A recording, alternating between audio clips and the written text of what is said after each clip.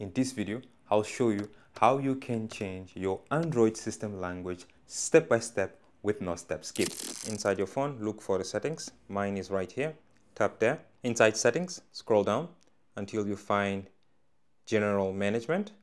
This option here, tap there. Inside general management, right here at the top, you have languages. Tap there. And right here inside language, you can see that I have English and Portuguese. If you read this information right here at the top, it says that the language at the top of the list will be used as your default one. Because I already have Portuguese right here as my second option, to change that to Portuguese become the first option, click here on Edit, where you have Portuguese. Click on these two arrows, click and hold, and then drag it to the top. So you'll see that Portuguese will become number one and the language will automatically change to Portuguese. But to do that, let's click here to go back. Wait a second and you'll see that the language changes to Portuguese.